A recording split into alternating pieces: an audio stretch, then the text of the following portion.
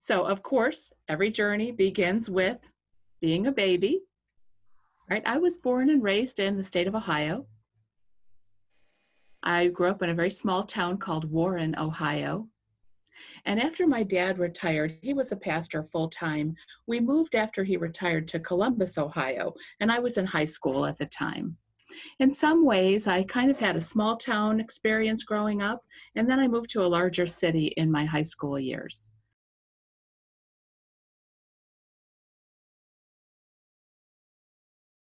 So again, my family is a really big part of my upbringing. It's really how I came to be who I am today. I have a very large extended family. I have brothers and sisters. I have half siblings. On both of my parents' side, they each have a number of siblings. And everyone in my family was an important part of my journey. I've got two older brothers. They're on the far right. Philip, is my oldest brother, and Walter is my next oldest brother. And then there's me in the family, and then my youngest sister, Bria.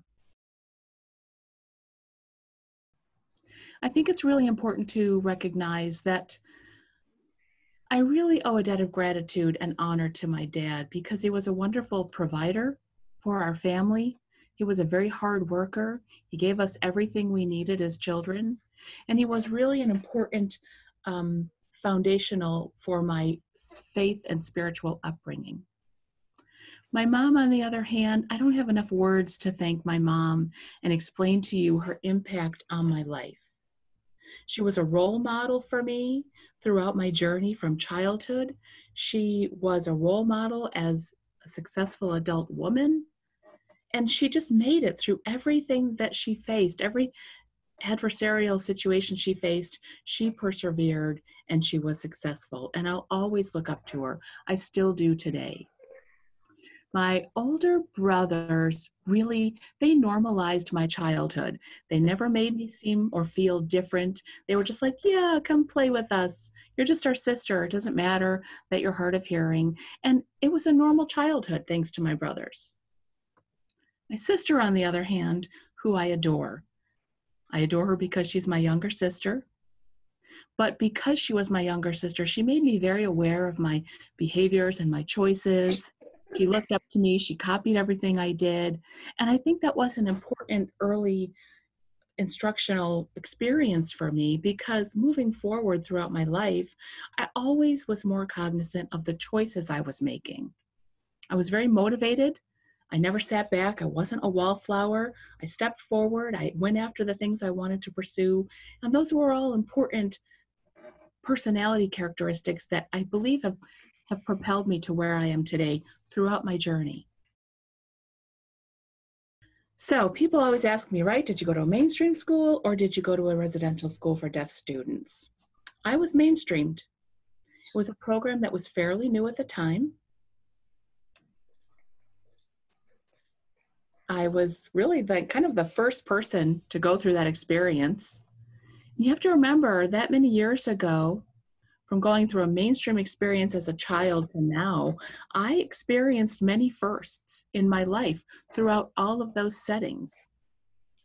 The center picture of my mom walking me to the bus is significant to me for two reasons. You see my mom holding my hand. I'm 3 years old at the time, and I have a daughter who's 3 right now, and I can't imagine doing what my mother did. I can't imagine sending my child to a program where she's going to be experiencing access and educational situations outside of the home. And my mother was fearless. I can't imagine having that same type of fearless ability to walk my daughter off to go to school. But that bus experience, when I got on the bus, it was the first time I realized that I was different, right? You know, the short bus jokes, right? Because it's a smaller bus. I experienced being the brunt of all of those short bus jokes. And I was with students who had intellectual disabilities, physical disabilities, a number of varying disabilities. And I was there with those students all riding together on a very long bus drive to get to our school district. The school district was predominantly white, predominantly hearing, and it was the first time in my 3 years of life that I recognized how different I was. So that's a significant time for me. Very briefly, my mainstream experience was similar to what many mainstream students feel. I signed more than I spoke, if you can believe that. Signing exact English was what I first learned. I remember that yellow book. I'd bring it to and from school with me, and we learned the prefixes and suffixes and the signs for all the articles in the English language. We signed every word, but I was motivated to learn sign. And my mother had a special education degree, so she already had basic survival signs, which is a blessing in a way because she had some basic signs to communicate with me. But again, the whole being on the short bus and being looked at as different and having people think that maybe I wasn't as capable really motivated me. And then the feather, you may recognize speech therapy. For those of you who had speech therapy as a child, you'd have to blow on the feather and make all the right phonological sounds. But those were really keys early on for me to be able to speak with not only my non-signing family members, but with my extended family and my neighboring communities. So my mom wanted to sign more with me, but I was more motivated to practice speech. And I think that those are just very common experiences.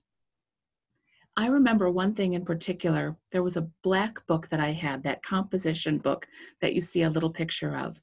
And when school was over, like every other child, I'd be excited for summer vacation.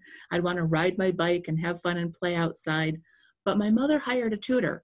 And every day, all summer long, I had to write in my composition book. I was always thrilled when I got a chance to take a break from that and play. But I'll always be grateful to her because that continued learning, those experiences really motivated me. They helped me be a good student. This is one of the I have a mini flashback, although really I'm grateful. My mainstream experiences, again, were experiences that were common to many other mainstream students. I was more active than most students. I was very involved. I did track and field. I did all of the sports that students would do.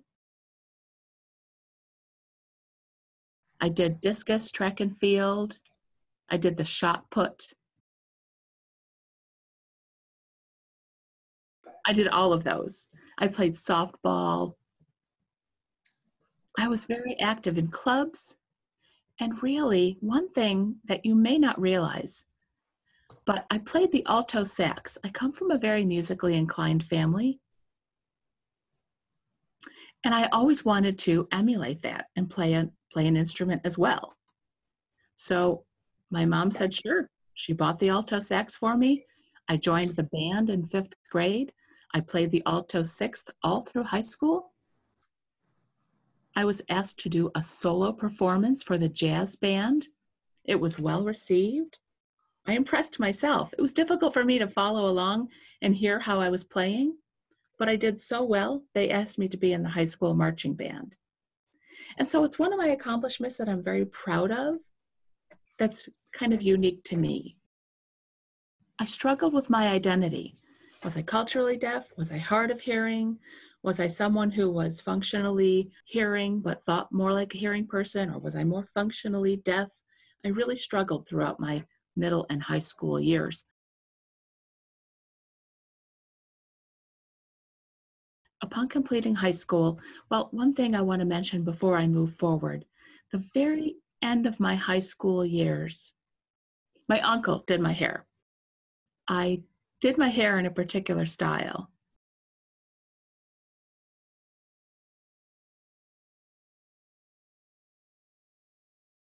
And I remember him saying to me one time, he's like, you know, one of these days, I know that you're going to be standing in front of a big crowd, audience of people watching you, and you're going to be a big star. And my uncle said to me at the time as he's doing my hair, he's like, you know, I think you should go to RIT because I saw some students there who were signing with their hands like you do. He was pursuing a hospitality degree, and he would travel from Ohio to RIT while working full-time to get his degree. And he said, I see deaf students there, just like you. I think you should go. I think you should check it out, Alesia. And I always said no. right? I was a through and through Ohioan. I wanted to go to OSU, Ohio State University, or Kent State. And I had made my mind up. I wasn't going to go to a school with deaf students. I wasn't going to go to Gallaudet University. I didn't even know what RIT and TID was. I was ready to go to OSU football. And my mother went to Kent State University, so that was the reason it was my second choice. But I listened to him with an open mind. I listened to the stories that he told me about RIT. And then the Explore Your Future summer program came along, and my mom really wanted me to go. I didn't want to, but she insisted that I go. Well, I can't tell you how EYF opened my eyes. I was in culture shock. Here I am, a mainstream student, unfamiliar with other students like myself. But the greatest impact that EYF had on me was that I saw other deaf, Black, hard of hearing students. I wasn't alone. I was the only one in my school. My school was predominantly white. Joe Hill, who's a good friend of mine, Dr. Joseph Hill, I remember him going to my high school a while back to present with me, and he was shocked at what he saw. But when I came to EYF, I thought, wow, thank you, Mom, because this was such an eye-opening experience. RIT is an amazing place. I'm not the only student like myself there. And then I had a cousin who wanted to go to RIT as well. So we both applied, we both got accepted, and it was such an exciting time for us to both begin these journeys. So EYF was really a significant factor and experience in me making my decision to attend. A number of great things happened in coming to RIT. I met my wonderful mentor and friend, Peter Hauser.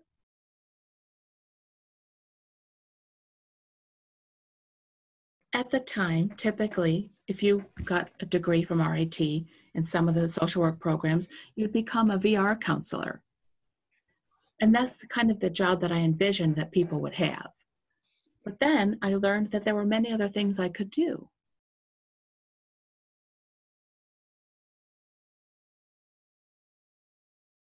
While I was at RIT, I became very involved in a number of the clubs. One of them was important to me, Ebony Club.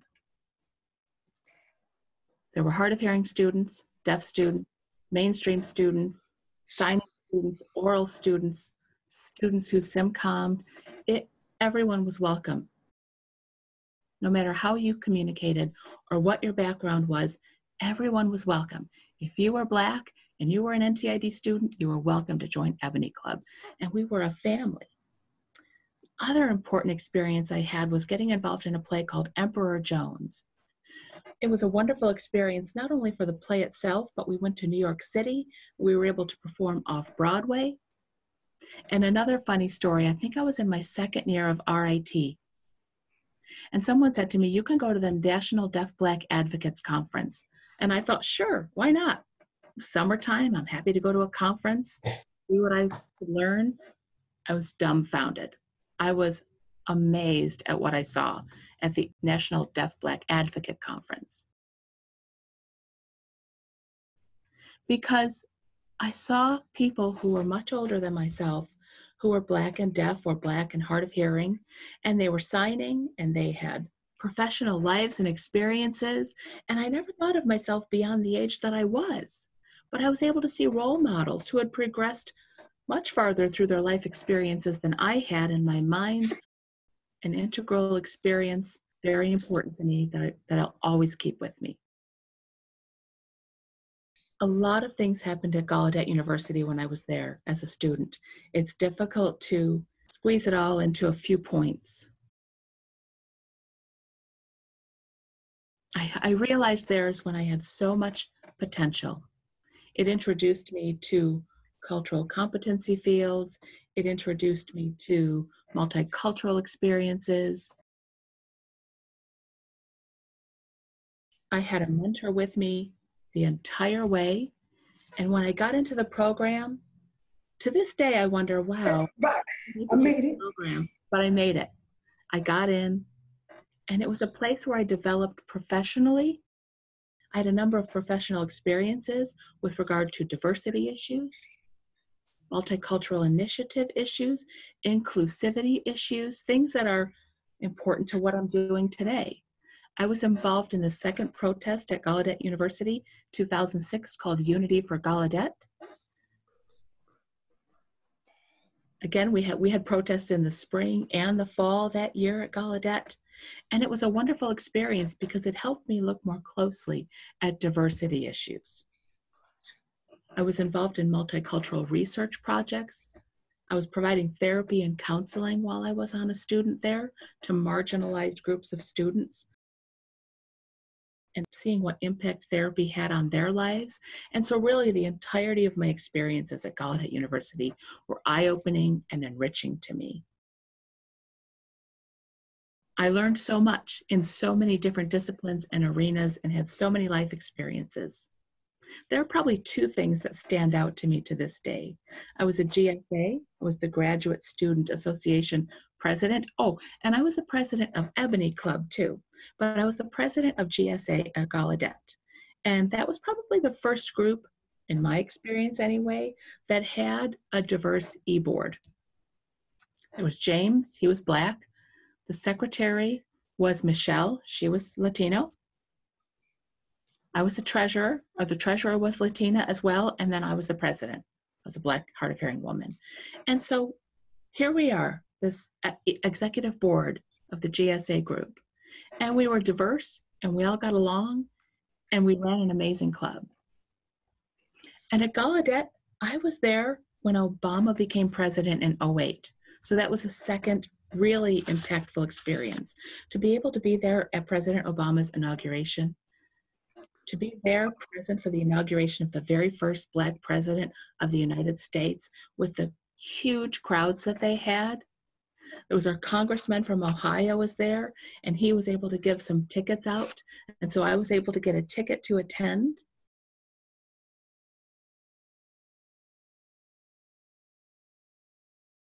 Congressperson's name, I apologize to him if he ever sees this, but I've got a picture there in my slide standing next to the congressman who gave me the ticket. And at that time, Earl and I were dating, and he was in Philadelphia, so he couldn't go. So I took my best friend with me, which is that other picture you see on the bottom right. And it was just the most amazing experience. I got my degree from Gallaudet University in 2010, and it was signed by Obama. This one's tough. 2010 to 2015, again, hard to put this into words, but I call them, in summary, my I quit years.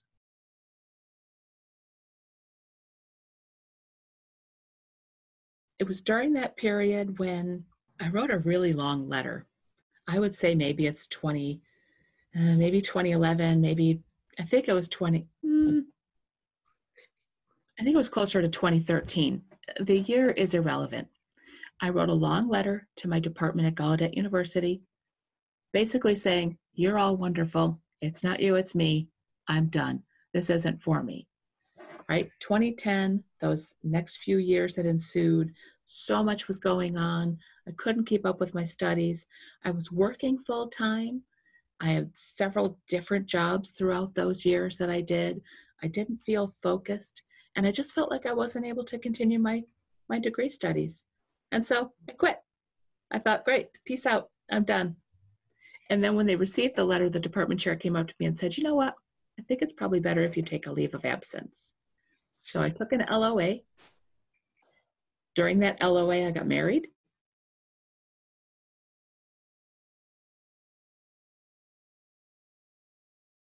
February 2010 was when there was a huge snowstorm in Washington, D.C. My husband now, but he wasn't at the time, drove from Philadelphia to help me get out.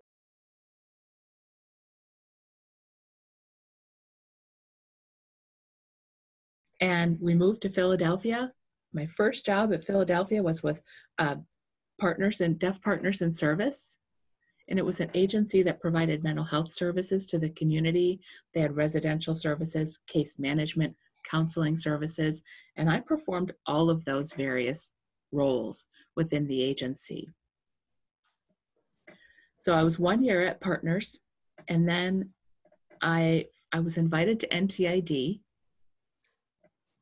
and I heard that they were hiring for a career and academic counselor.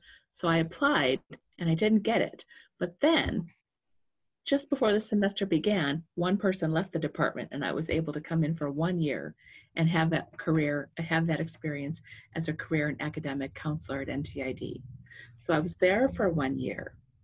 And not surprisingly at all, Peter Hauser found me. He's my guy. He says, Alesia, what are you doing? And I was like, I quit. I'm really not into the whole degree thing. And he's like, no. You're going to be fine. And he just wrapped his arms around me and propelled me to continue going. And when I got back to Philadelphia a year later and passed my pre-dissertation defense, is that picture of me in the peach shirt.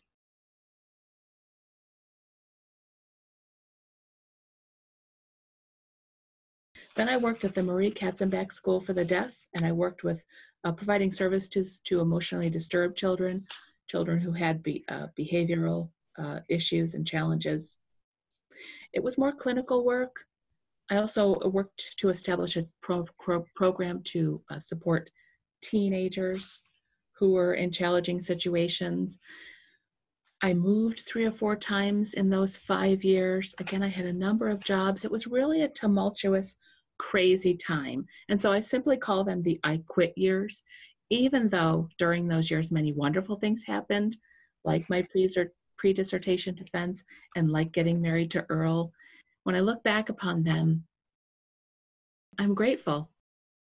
Another very difficult and impactful life-changing experience happened when my grandfather passed away. A huge loss in my life, but all in all, I'm grateful for all of those experiences because they've helped shape who I am today.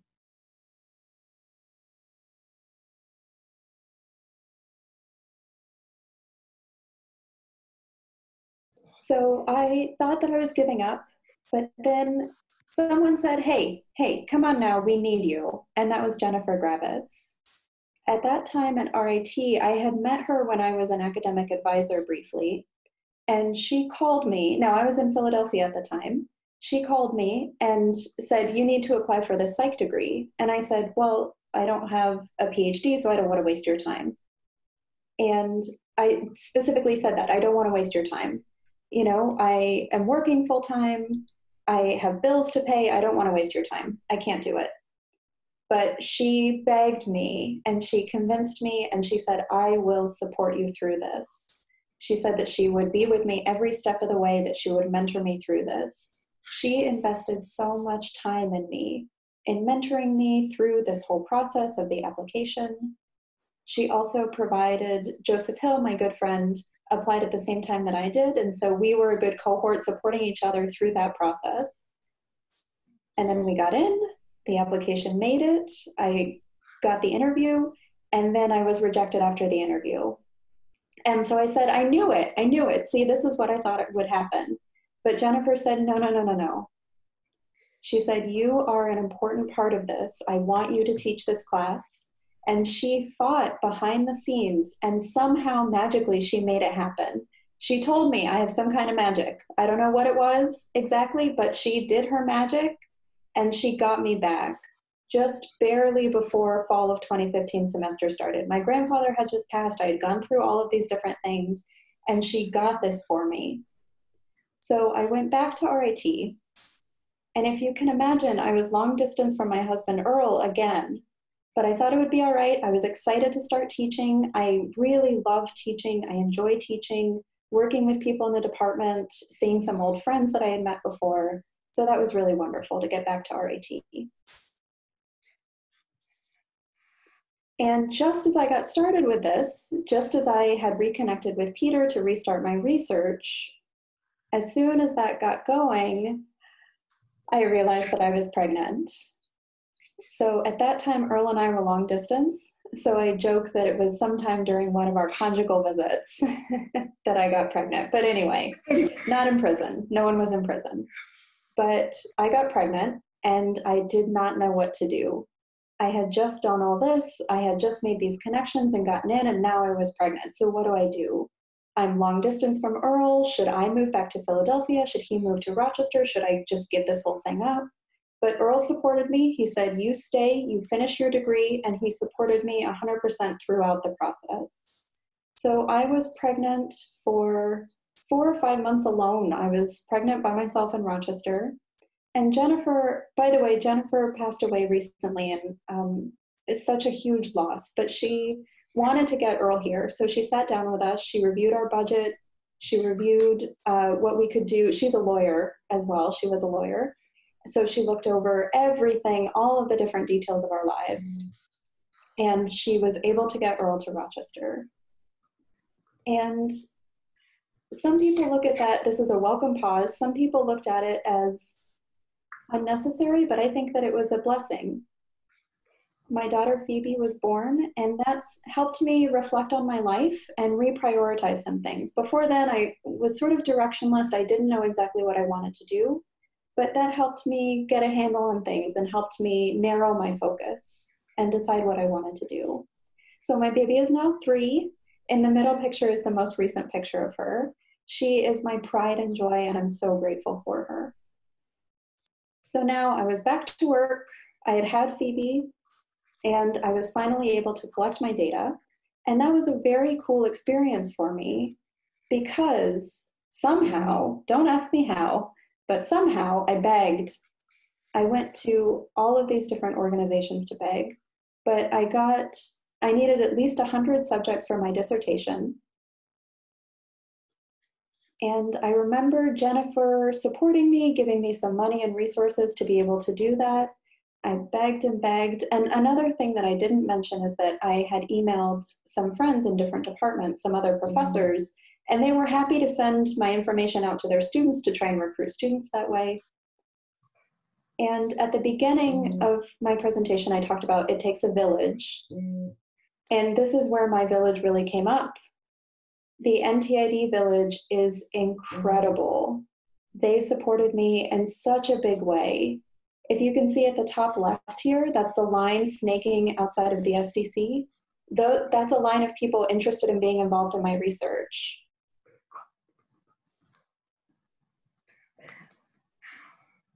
Joseph Hill, Bakar, so many different people worked with me constantly in the evenings outside of work hours.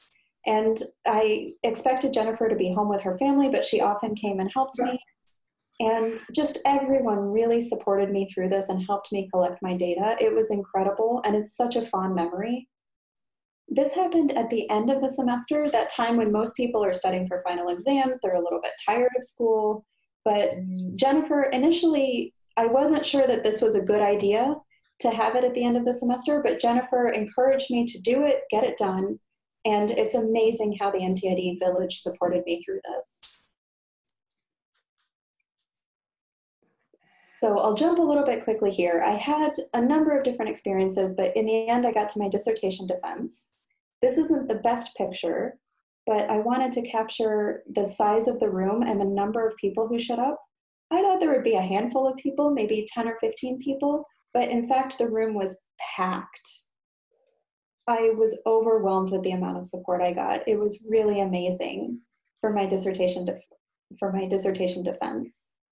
That happened just last year, just about a year ago. And I still sometimes am in disbelief that I made it, I got it through that, and I had so much support from everyone. So I'll share a bit about my research here briefly. If people sometimes wonder about my research journey and what I researched, so this is what I did. I was interested in the Black experiences and something with self-esteem, something with the Black experience that I couldn't quite nail down. And then I realized I wanted to look into hard of hearing people's experiences. For me, as a hard of hearing person struggling to develop my identity, I wanted to look at a population similar to me. And there are many different parts of my research, so I'll try to keep it brief here. I wanted to look into the different factors that could impact the psychological well-being of hard of hearing people. So psychological well-being is defined by having self-esteem and satisfaction with life. Those are the two key elements. And I was curious, how does identity, my measurement to be close enough to identity, was the acculturation scale. So I was looking at self-esteem comparing to the deaf acculturation scale. And the deaf acculturation scale has several different values, several different variables. So whether or not a person uses spoken English or ASL, whether they went to a deaf residential school or were mainstreamed, whether their parents were involved in their education and upbringing, so a number of different variables. And I was curious which of those variables may contribute to psychological well-being, if any of them. Some of the variables weren't important, many of them weren't important, but a few of them were. I also looked at relationships between identity. So for a person who identifies as deaf, capital D deaf, and is very proud of their deaf identity, do they have higher self-esteem? What is their self-esteem like? Versus people who feel unsure of their identity and do not have a strong identity. So I wanted to look at that correlation between a person's identity and their psychological well-being. So there were many, many different parts of this research, but the thing that seemed consistent throughout is that results showed that the most important thing is having a strong connection. If someone has a strong connection to deaf family, hearing family, school family, education, whatever it may be, that sense of belonging and connection is important and has a huge impact on a person's overall psychological well-being, in addition to a few other variables, but that was the most consistent. So that was my dissertation. And then this is more Peter's fault, this part. I'm kidding about that. But I needed to do some more research, and I needed to continue this type of research. So what came to mind was to look at not only the psychological well-being, but a person's satisfaction with life. So what type of things make hard of hearing people satisfied with their lives? So I took some information from my dissertation, and I collected some new data. And I looked at satisfaction with life, and then what variables contribute to a person being satisfied with their life. So a sense of belonging. So I mentioned that a strong connection is important. That was a finding from my dissertation. So we have connection and then self-esteem. And I was curious if those contribute to satisfaction with life.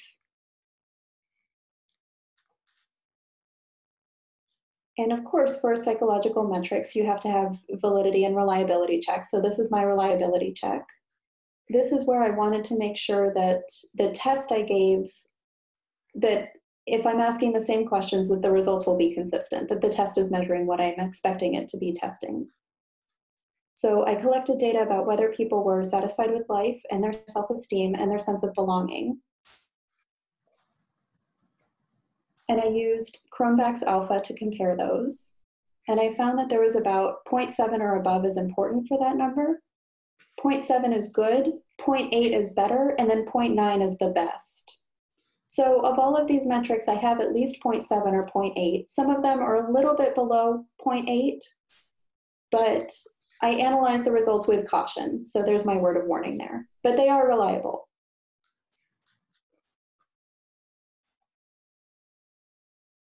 So from there, I did a hierarchical linear regression.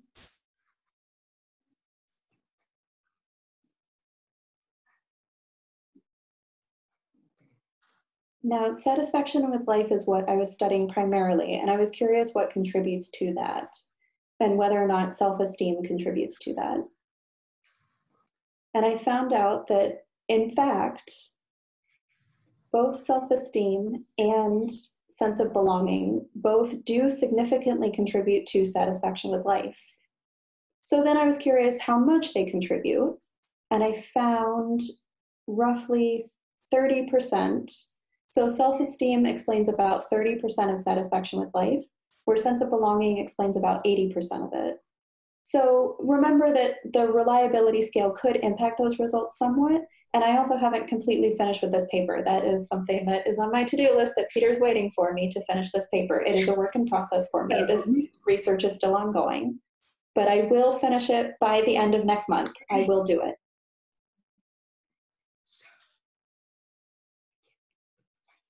So, and again, I haven't finished writing all of the results, but based on my literature review, based on previous research, it seems that my findings here of who is satisfied with their lives really depends on their resources and their ability to navigate.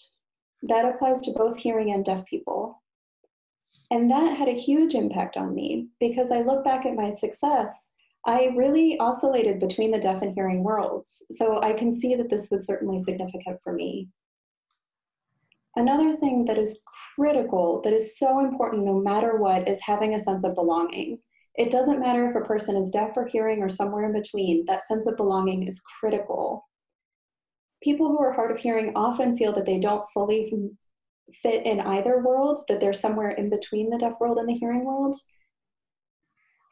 And they often feel that. And as a hard of hearing person myself, especially for hard of hearing people who lose their hearing later, whose hearing gets worse later, it can be very difficult to fully identify with one community or the other. But the point is that it's critical to have a sense of belonging somewhere. This is an important question, right? When you ask yourself, what do you need to be successful? What was the most helpful thing to me to get me to where I am today? For a dissertation, it's a research community. That is critical. My research community is like gold to me. I hold them so near and dear to my heart. I cried thinking about leaving the lab. I absolutely panicked thinking that I would not have these folks to go back to. That place, the NCCL, oh my goodness. Not only was it a place for me to do my research, but it was a place for me to discover who I was. I was welcome. I had an opportunity to be myself, to vent, to communicate and interact with a number of different people, get a number of different perspectives, see their strategies, see what other research was going on. Susan sat across from me, other close friends and researchers sat across from me. Everyone gave me support, life support, research support. Joseph Hill was there. Many of you who know me know that Joseph Hill and I are very good friends. Dr. Jess is there. And many of you might feel like you're an introverted researcher. But when you meet Dr. Jess, you recognize she's an extroverted researcher. She's such a gregarious, warm person. And all of those personalities make up the NCCL.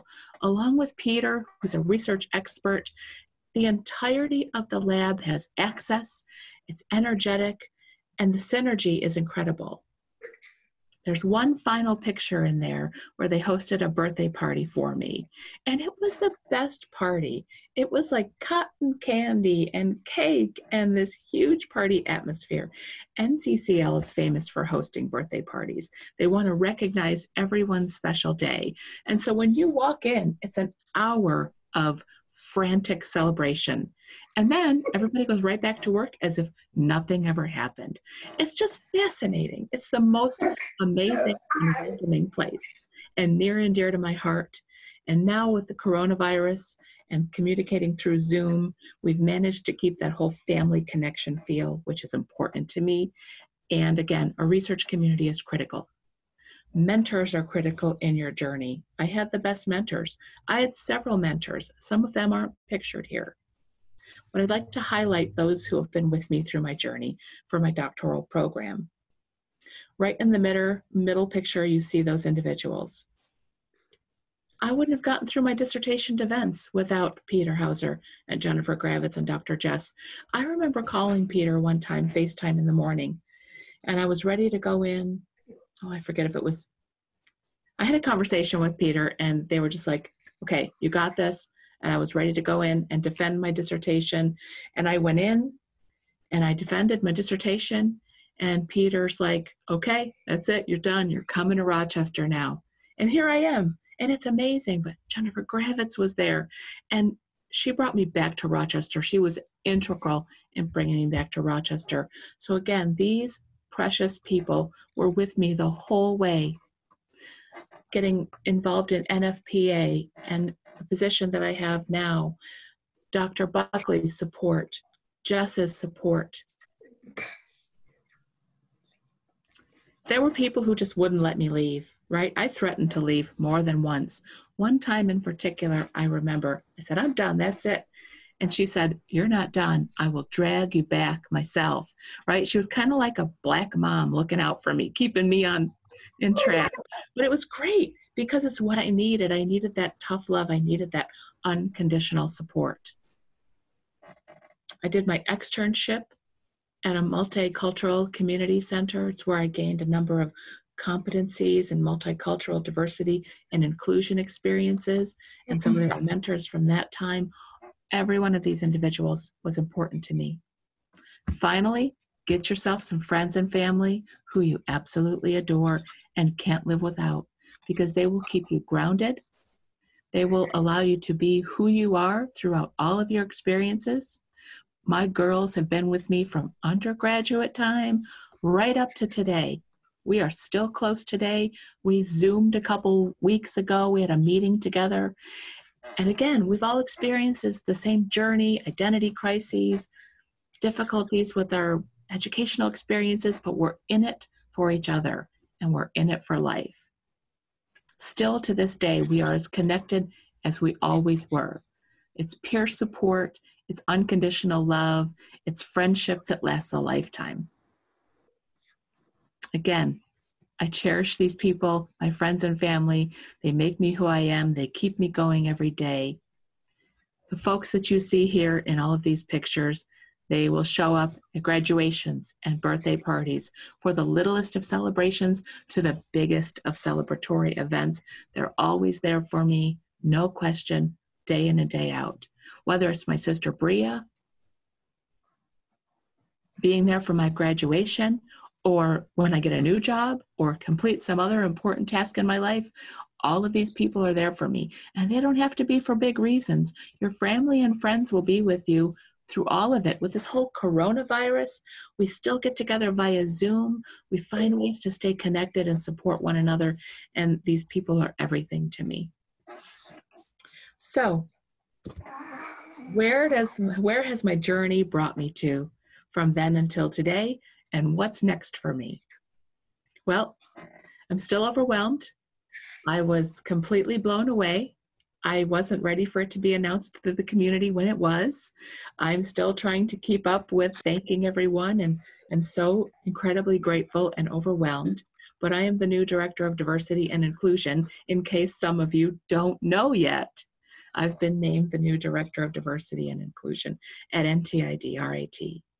So from that first hand-holding walk to the short bus with my mother, to gaining empathy for the students who were with me on that bus, to feeling excluded and isolated and alone throughout the entirety of my journey in all of my personal experiences, I always had a deep desire and hunger to learn more about people.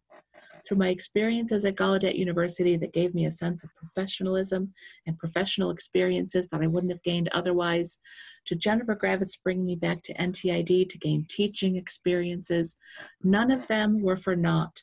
None of them were a mistake. They were all a blessing along the bumpy road throughout my journey, but it's brought me to where I am today as the new DDI director, so that I can give back to the community that's given me so much, so that I can utilize all the skills that I've gained to create the community that we all want to see. One thing, I thought I'd show you this PowerPoint through pictures.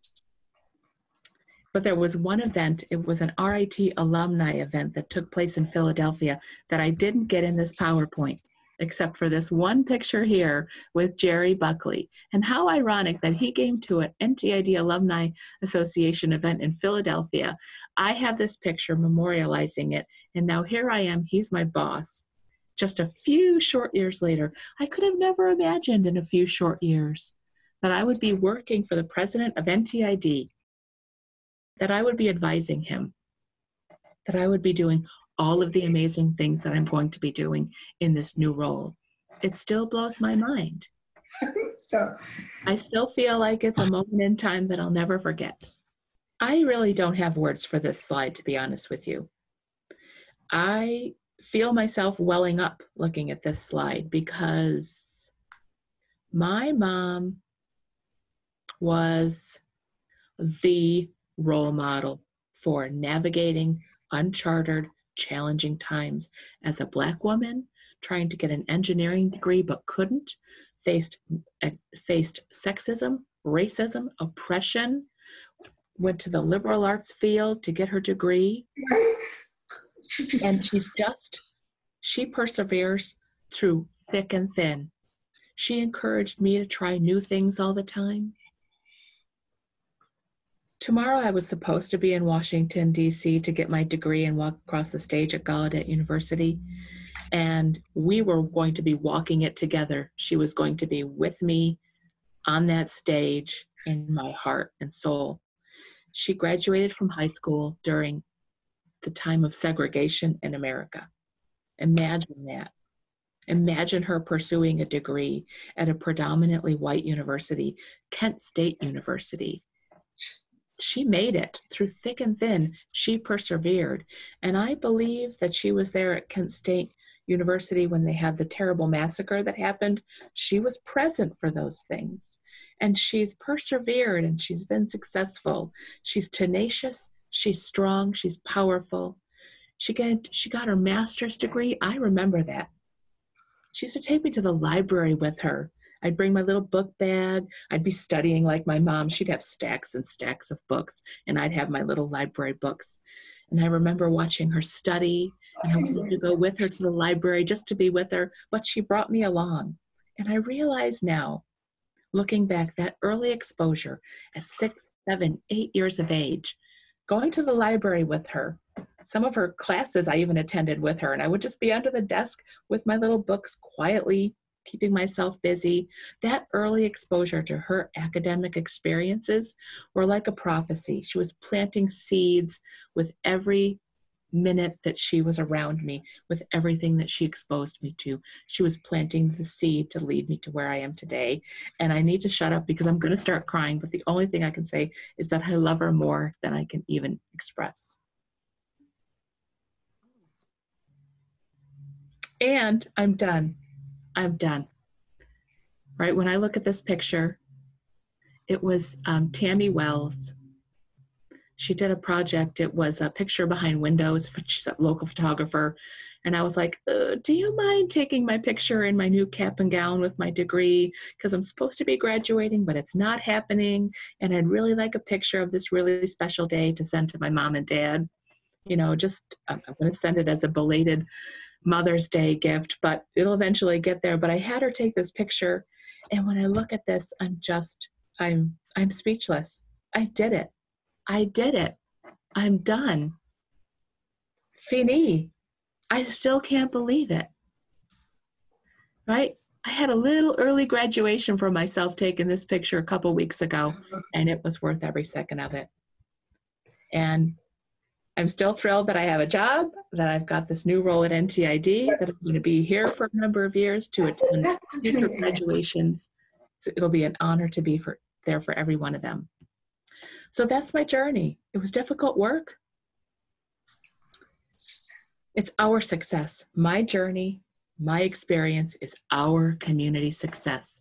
All of the firsts that I experienced as a member of the Black Deaf community is a win and an experience for the entire community. All of the people that sat with me, held my hand side by side, supported me through my journey were crucial to me getting here. The individuals that helped me through my dissertation, the folks that listened to me cry and whine day and night, I thank each and every one of them for their support. My NCCL family, it's a village. You're all my village. You're all the rock that my success is built on. I couldn't do it without you.